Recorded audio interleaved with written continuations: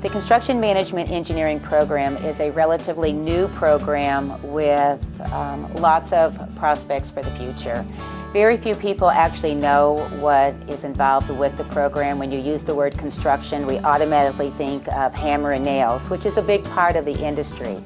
But as far as the management part, that's a whole new industry. Our program takes 2 years and we focus on construction management engineering technology. Some of the 4-year programs will do 2 years of trades and they follow up with 2 years of management. We get right into the management, we give them a management background. We are rather unique in that area. We're not a curriculum that teaches the labor aspect of the program, but what we do is that we integrate labor with the management process.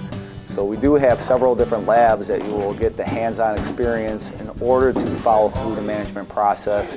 We start at the basics. We give them blueprint reading, drafting, estimating, scheduling.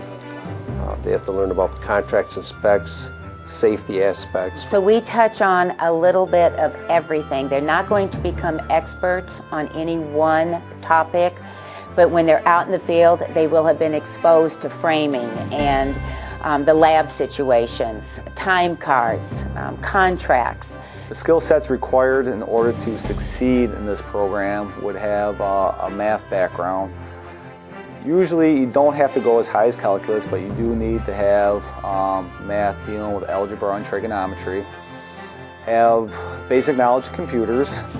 So the beam goes from here to here. This column sits on the wall, and the beam continues over to here. One of our biggest strengths with the Construction Management Engineering program would be that every faculty member here has real-life experience in the field, not only within the teaching environment, but also practical experience working for either engineering companies and construction companies. I was a subcontractor, so I have that background.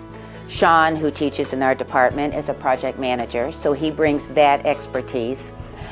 Greg Gillis, who's in the structural engineering part of it, brings in the engineering aspect.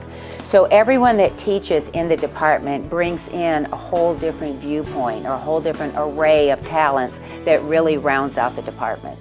In the regular house, if they did that, they brought the seam right up the edge of a window or a door, it's going to crack right here.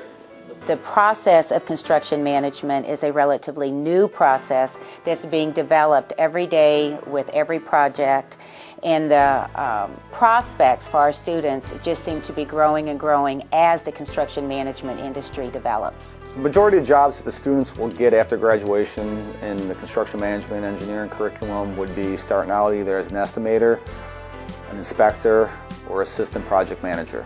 We have a lot of students that come back to school in order to own their own business. That's what I did many years ago. I came back to ECC after having a 4-year degree just to get the skills I needed to run a company. So a lot of our students go out and run their own companies. It's like right to the edge of the 8-foot sheet right here.